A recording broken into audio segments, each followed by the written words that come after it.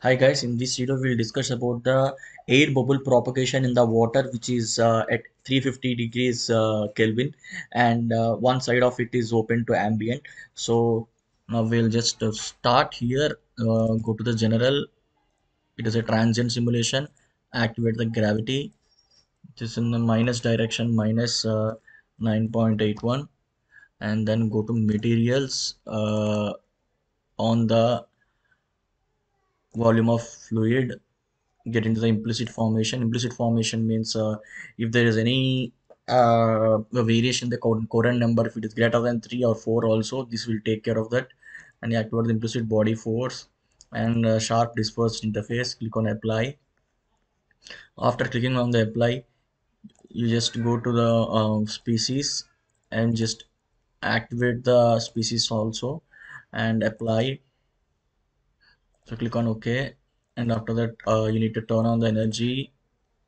Okay, and viscosity is a laminar flow what we are trying to simulate here, the bubble dynamics.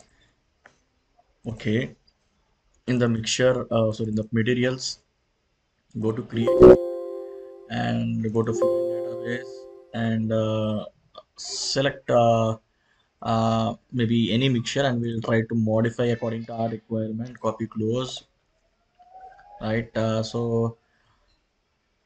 oh yeah, and of course go to the Fluent database and copy the water, liquid and water vapor also into our project. So now go to propellant air and make it as water vapor and air,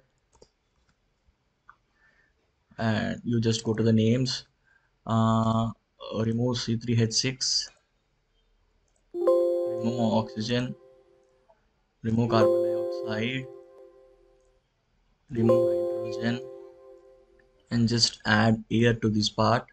So now it is a material which is combination of water vapor plus air. So click on OK,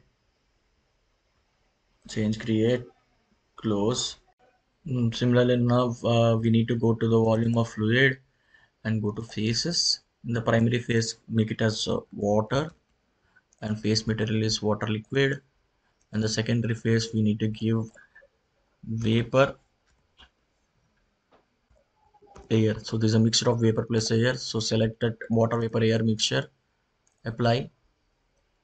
And in the phase interactions, give the surface tension coefficient constant. So it is 0.072. Now after keeping the surface tension as 0.072, go to the heat and mass transfer. So number of mass transfer mechanism. In this water only, so this vapor air. The species is water is converting into the water vapor species. So H2O, and keep it the evaporation condensation. Keep it as a from frequency is 5, and in the saturation temperature it is not 373.15. That is the most important thing. We cannot directly use the evaporation condensation with that saturation temperature as 373. So I'll just show you. So if you can take this as the interface between water and air. So this is water, this is air,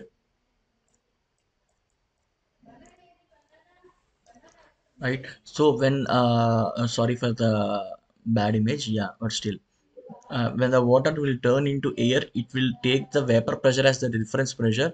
So when the pressure of the interface is less than the vapor pressure, then it starts vaporizing until it reaches the vapor pressure. If the pressure of the interface, if it is more than the vapor pressure of the water and air, then it will not evaporate.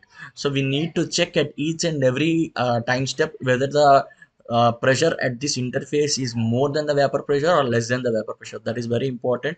So in that respect, I have derived an UDF. You can see this UDF, which helps in calculating the vapor pressure, which helps in calculating the saturation temperature with respect to the vapor pressure.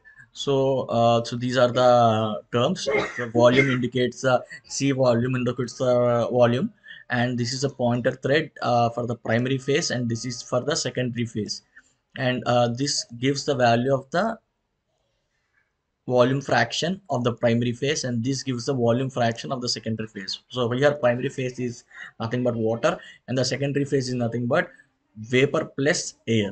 and I'm trying to get the operating pressure also, because everything will happen here in the atmosphere. So the operating pressure is also much important here, and the operating pressure is P underscore OP. And the density of the secondary phase is nothing but C underscore R C comma ST, because ST is the pointed thread to the secondary phase, so it will give the secondary phase density. So now if Vf underscore P is equals to 1, so it means that when there is only water fraction, then the saturation pressure is nothing but P underscore mix plus POP. P underscore mix is nothing but the saturation pressure in that cell plus the operating pressure. Because it is in the atmosphere, we need to add that operating pressure term, right? If not, then we need to calculate the vapor pressure for water and water vapor only. So neglecting the air pressure that will exit. So I need to only calculate the water vapor pressure, right? So what I need to do is I'll try to calculate the mole fraction of water vapor and the mole fraction of air. Then I'll try to multiply with the mole fraction of water vapor by the total mole fraction, which gives the vapor pressure significance only for the water vapor, not for the air. So this P underscore W. So this P underscore W mainly at the interface of the water vapor and air. And this Vf underscore P is equals to 1, it is for the water. So this gives the saturation pressure, and with the saturation pressure, when you keep in the Antoine equation, this gives the saturation temperature. So that saturation temperature, I'm trying to store it in the user defined memory, so that I can visualize in the entire graphic user interface. So if I'm just keeping another message, if the saturation temperature is less than 273 or greater than 473, I'm asking it to pop up in the console. I'll try to now compile that user defined functions, compiled, add it. So I have already have in this previous FFF. So I'll go to that part where I have stored this. So I'll just build it, and then I'll try to load it. So in the build, it will show if there are any compiling errors or not. So there are no errors. Next, load it. After loading it, go to the volume of fluid and mass transfer mechanism. Sorry, go to evaporation condensation rate from frequencies some phi value, and this is user defined, and the saturation temperature. Okay, but the phi value is not correct, because you need to vary the value until it matches with your experimentation result. That is the drawback for the Lee model, but it is quite quick in order to get any result evaluation, right? And then you need to increase your user defined memory by 1, because we have used one user defined memory. And then after, you just need to go to the initialization part.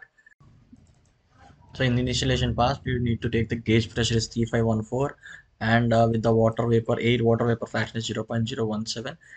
So because here the remaining part present with the water vapor of 0.017 from the atmospheric point of view, and the gauge pressure for that water vapor fraction, it is 3514.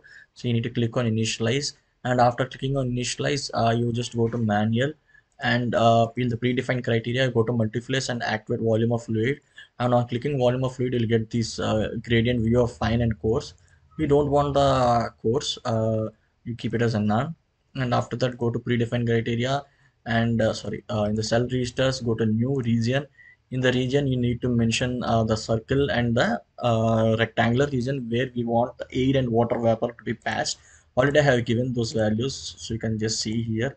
So this is the air plus water vapor that is present above the water, and this is the water vapor or air bubble which is present inside the water, and the water entire temperature is passed with 350 Kelvin, right? So after going to that, you can just go to the counters and just check the saturation temperature. So this is at the end of the time step, it already ran, so you are getting those things. And after that, you can just go to the run calculation and start click on calculate. So after running through few iterate time steps, you can just see. So this is the phase interaction, what you will see with the with respect to time, how it is happening. And maybe you can just look over this video also. I'll just play it for you. This is the phase of water vapor and air bubble.